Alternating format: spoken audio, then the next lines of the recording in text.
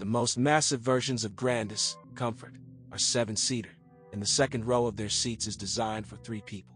More expensive sport modifications are much less common. They are 6-seater and their middle row consists of 2 separate chairs with armrests. Hidden in the floor of the trunk is another third row, consisting of 2 seats. An important advantage of this minivan is that its third row is more convenient for adult passengers than many competitors. There is enough space in the second row even for tall passengers. At the same time, the traveling size of the Grandis trunk, with the third row of seats unfolded, of 370 liters is one of the largest among competitors, but the maximum of 1,545 liters is small. For example, for Opel Zafira B, this figure is 140/1820 liters, and for VW Chiron, 255/2610 liters. The design of the dashboard with the high protruding stump of the center console looks original. The plastic trim is firm but not squeaky. Of the equipment, only the air conditioning system can disturb. Second row seats are fixed and ride back and forth on a sled. The stock of legroom is such that you can sit in the second row with your legs crossed. Comfort on the road is enhanced by the presence of folding tables in the backs of the first row seats and a separate microclimate control unit for the gallery on the ceiling. Due to the active passenger orientation of the compact van, cars with worn, damaged interior trim are often found in the secondary market, and the plastic in the trunk can be scratched due to careless transportation of various goods, bicycles, etc. The most unusual detail of the Grandis interior, which gives it originality, is the high protruding stump of the center console, where the music control unit, the climate in the cabin and the gear shift lever are located. Pleasing to the eye and instrument panel Optitron. Due to the high seating position and the large glass area, the visibility of the car is good. Of the internal equipment, only the air conditioning system can disturb, up to 100,000 kilometers. A failure of the air conditioning compressor clutch was noted.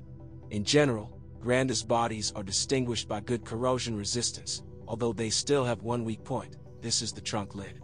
Due to the specific shape of the front bumper, it is rather low, and this part often suffers during operation. In body repair, this minivan is very expensive. There are practically no non-original spare parts for it, and there are few second-hand ones at disassembly. Therefore, it is difficult to find the necessary parts, and new branded ones cost decent money.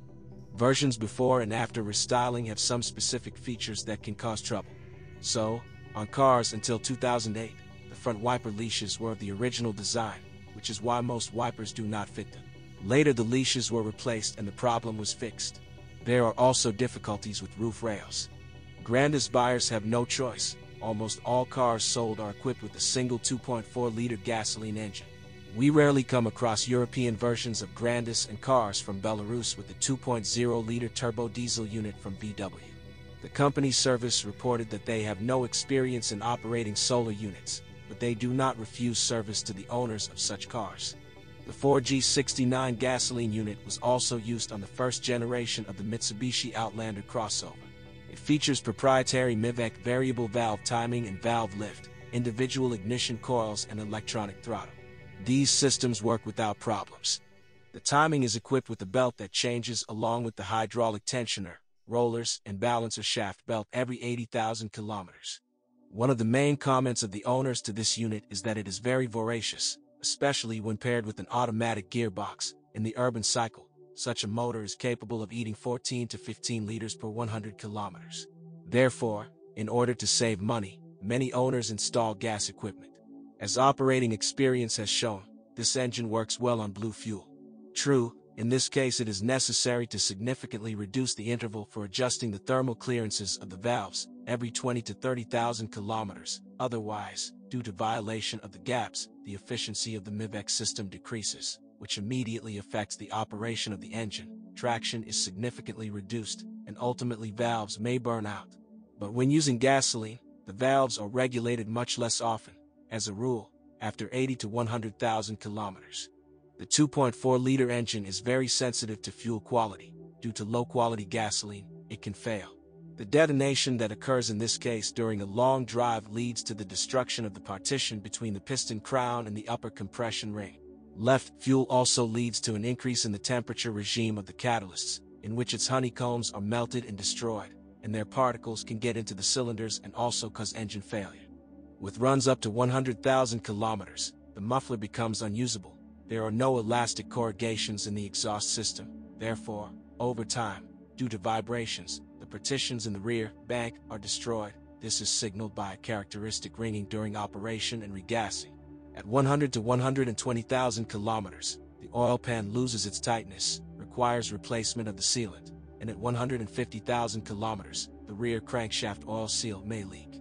On versions after restyling in 2008, roof rails were installed on the roof, on which mast trunks are not installed, so you have to order more expensive ones, the original ones. Almost all Grandis are equipped with a single 2.4L petrol engine. Of the gearboxes, the most common adaptive automatic Invex 2. With the third row of seats installed, the trunk of the Grandis is small, only 370 liters. These seats can be hidden in the trunk floor, and if you raise the middle row seat cushions and move them closer to the front, we get a maximum cargo compartment of 1545 liters. Thanks to the deep floor and good legroom in the third row of the Grandis, adult passengers feel more comfortable than in other, slightly smaller competitor compact vans. Although with the height of 1.75 and above, there is not enough headroom.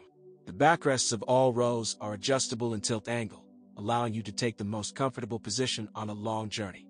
Most Grandis are equipped with automatic transmissions, and manual versions average about 30% of the total number of minivans. As operating experience has shown, the rarer manual gearbox turned out to be less reliable. Overly active drivers had a failure of the shaft bearings and differential. The automatic transmission of a minivan is an old generation unit, 4-speed, which, as we mentioned above, negatively affects fuel efficiency. At the same time, the automatic Invex 2 is completely trouble-free. It is equipped with an adaptive control program that adapts to the driving style of the driver and, depending on this, changes the moment of gear shifting. There is also a manual shift mode in the automatic transmission. According to the employees of the branded service station, it is recommended to change the lubricant in both units every 60,000 kilometers. Serviceable Grandis suspensions provide a large minivan with acceptable energy consumption and good composure. Even with active driving, body rolls are quite moderate. Another important advantage of the running gear, especially on our low-quality roads, is durability. The only remark is that with frequent maximum loads, the rear springs sag. The rear multi-link is considered eternal. The mechanics found it difficult to remember the cases of its repair even on cars with a mileage of about 200,000 kilometers. The same mileage on the shoulder and native shock absorbers. The front McPherson has to be serviced more often. The rear silent blocks of the front levers can withstand about 100,000 kilometers, and the front ones go for a very long time. The ball bearings pressed into the holder of the levers serve 150 to 180,000 kilometers and change as an assembly. Mechanics do not advise saving money by trying to handicraftedly fix a separately purchased ball joint, as this negatively affects safety. Most often, only bushings of the front and rear stabilizer, 40 to 60,000 kilometers, and struts, 60 to 70,000 kilometers, have to be changed. The rack and pinion steering is equipped with a hydraulic booster, the pump of which turned out to be unreliable. It can lose tightness at 100 to 120,000 kilometers. With the same mileage, you need to change the steering rods. On cars until 2008, over time, the plastic cap of the front optics becomes very matted, reducing the quality of road lighting. The paint on the front wiper arms is not durable and will peel off over time. On pre-styling cars, rust may appear around the trim strip on the trunk lid. Later, its design was slightly changed and the bar no longer wiped the paint, provoking corrosion.